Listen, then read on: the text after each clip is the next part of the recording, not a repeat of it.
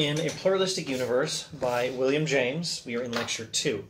Now, James is about to go over an argument used by the Hegelians for their philosophy of the absolute.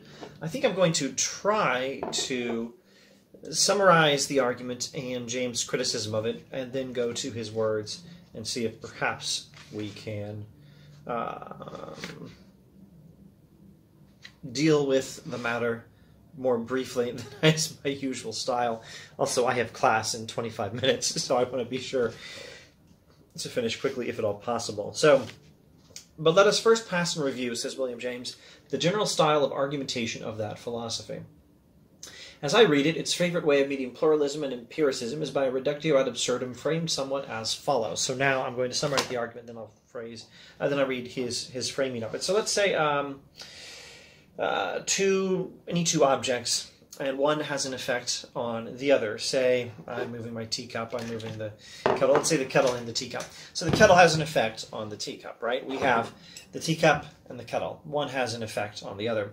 So the Hegelian philosopher, who is looking for evidence of everything ultimately being one thing, evidence of a monistic pantheism, the Hegelian philosopher says, well, you have these two things, the kettle and the teacup, and one has an effect on the other. But how does it have an effect? There must be some influence that the kettle has on the teacups. Now we have three things. The kettle's influence between the two, and then the teacup.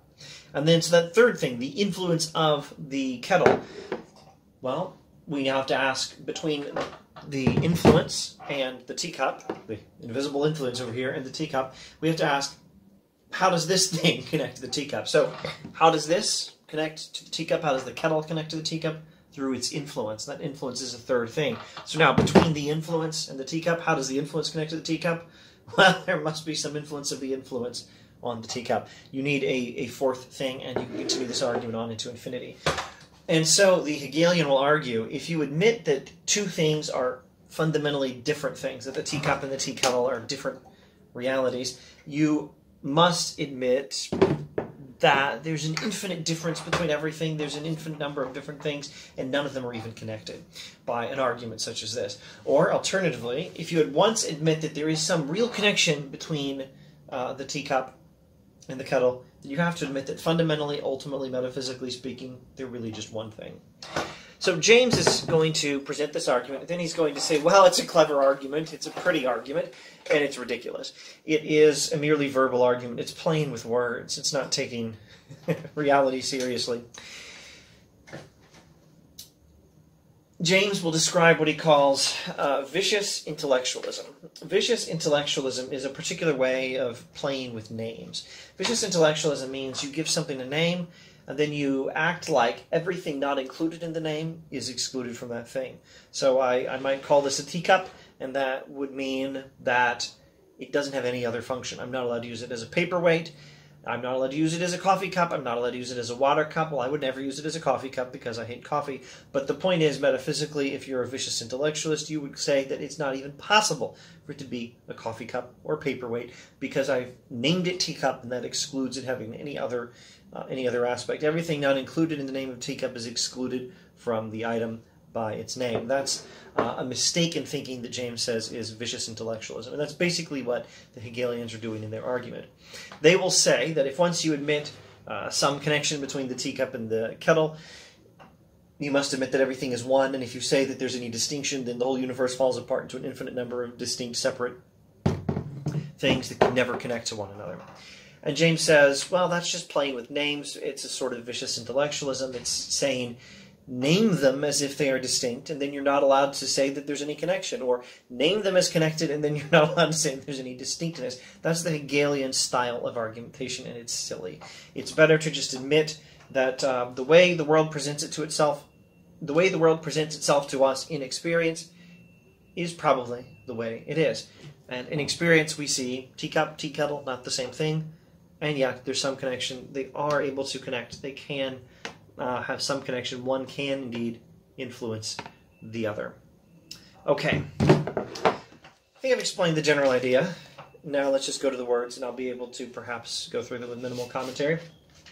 So the favorite way of arguing against pluralism and empiricism used by these Hegelians is what I was describing now, James' words. You contend, it being Hegelian pantheism, you contend, it says to the pluralist, that things, though in some respects connected, are in other respects independent, so that they are not members of the one all-inclusive individual fact.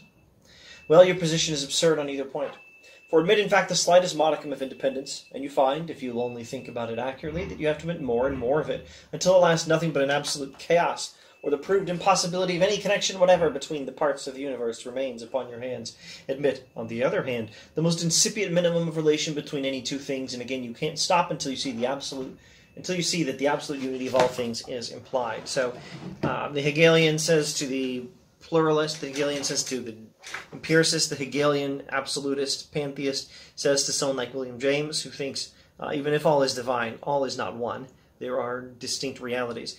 The Hegelian says to that person, well, you say there's two distinct things, teacup, tea kettle, and there's still some connection between them. One is able to influence the other, have an effect on the other, connect with the other, meet the other in the world. Well, if you admit one of those things, you cannot have the other. If you admit that there are two things, then the world divides itself logically into pure chaos. This can't influence the other without some third thing, some influence between them, and then that influence won't be able to influence the teacup. The influence of the kettle won't be able to influence the teacup unless you lost it some way for the influence to influence the teacup, some third thing, some second influence between them, and infinite regress, etc., etc., infinite chaos. Nothing makes sense. Or at any rate, there's no connection between anything. Everything's infinitely divisibly atomistic. All right. What's the alternative? The alternative is admit once that there's some connection between them, and dang if they don't have to be apparently the same thing. All is one. So, thus James presents the Hegelian argument, and James will illustrate with one particular Hegelian's analysis, Lotze, L-O-T-Z-E, in his well-known proof of monism. Suppose Lotze says, in effect, and for simplicity's sake I have to paraphrase him, says James, many distinct beings, A, B, C, etc., to exist independently of each other, can A, in that case, ever act on B? What is it to act? Is it not to exert an influence? Does the influence detach itself from A and find B? If so, it is a third fact, and the problem is not how A acts, but how its influence acts on B. By another influence, perhaps? And in the end, how in the end does the chain of influences find B rather than C, unless B is somehow prefigured in them already? So, again, division into an infinitely continuing separation of different realities is what is necessary if you just once admit that any two things are distinct. So if they can connect, they can't be distinct. They have to just be one, says the Hegelian. Eventually, presenting the Hegelian view, borrowing from the Hegelian Lotze, L-O-T-Z-E is the name of that particular Hegelian. Borrowing from Lotze, the Hegelian view on two distinct things has to be, they would form two universes, each living by itself, making no difference to each other. They must therefore belong together beforehand, be co-implicated already. Their natures must have an inborn mutual reference, each to each. The Hegelian says, if two things have any connection to each other, they must ultimately be one thing. There's no way to explain their having existence even in the same universe and having any connection to each other unless all is ultimately one. Skipping a bit, James says, a pretty argument, but a purely verbal one, as I apprehend it. Call your A and B distinct, they can't interact. Call them one, they can.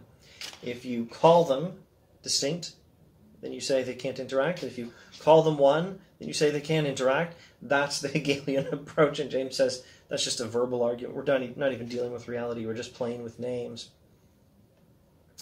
Lotze's remedy for the impossibility that's verbally found is to change the first word. If instead of calling A and B independent, we now call them interdependent, united, or one, he says, these words do not contradict any sort of mutual influence that may be proposed, etc., etc. To construe any one of their abstract names as making their total nature impossible is a misuse of the function of naming. Okay, so James is now speaking for himself, not trying to represent the Hegelians. To construe any one of their abstract names as making their total nature impossible is a misuse of the function of naming. The treating of a name as excluding from the fact named what the name's definition fails positively to include is what I call vicious intellectualism. It's vicious intellectualism to give a thing a name and then say that that thing can't have any characteristic not included in the name. Well, I might name this thing a teacup. That doesn't mean it can't be a coffee cup or a paperweight. I might name this thing a book. That can't mean it's nothing else. It might also be a fan. Not a great fan, but one could use it as a fan. It might that's not so bad. You could use it as a fan. You could use it as a paperweight for some other papers. You could use it as a weapon if you throw it at your enemies. I don't know. It's not the best weapon.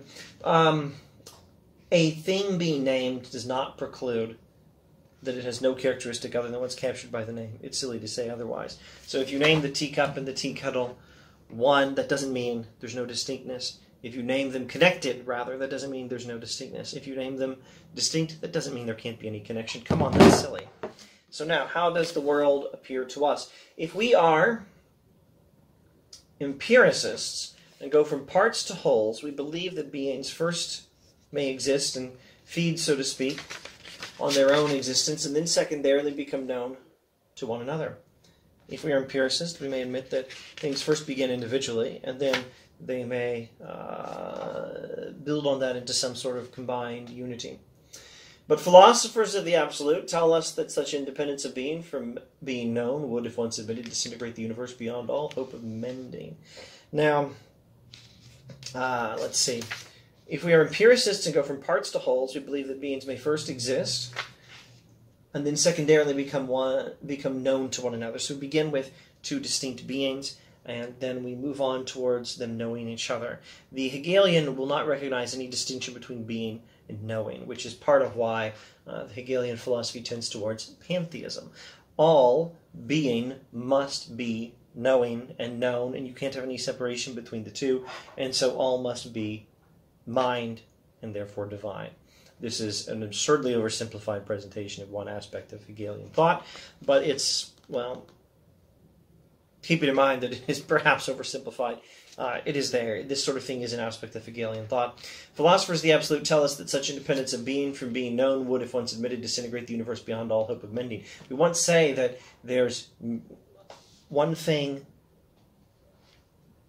that is and another thing that is, independently of their knowing each other, independently of them having some influence on each other, independently, me and the teacup, independently of me knowing the teacup, then if we once admit, according to the Hegelian, if we once admit that there's any independence of the teacup and me as separate beings, distinct beings, before I know the teacup, or the teacup is known by me, then the whole universe disintegrates into completely disconnected parts. So I said a moment ago, now James is speaking for himself, and then I went back to him representing the Hegelian view. Sorry, even before I said that, he'd already spoken for himself and then gone back to representing the Hegelian view. So I hope this isn't confusing. Let's see. Let's see if we can wrap up this video.